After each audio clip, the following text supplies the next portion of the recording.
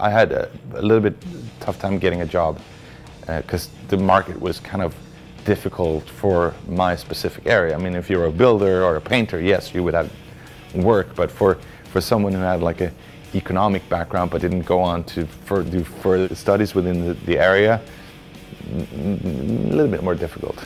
I got myself a job driving a delivery truck in Stockholm, and the very first job I did was because it was one of those manpower things where the company actually rents out drivers to other companies who needs extra people because of, you know, people being sick or whatever.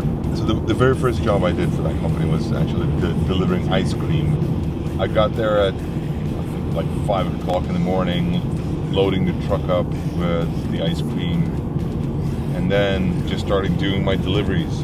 And it was like, I'd never done that before, so obviously it took a little while, probably longer than, you know, that it should have, but I was done around 6 in the evening, and by that time when I got back, there was no one at the depot where I could leave my paperwork and all that stuff. So I just dropped the car off, brought my paperwork with me back home, and decided to just bring it in the next day.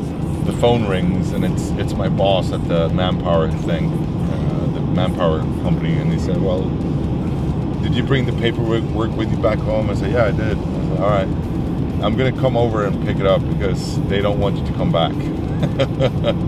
So, "Oh, really?" Yeah, somebody complained about your beard and stuff.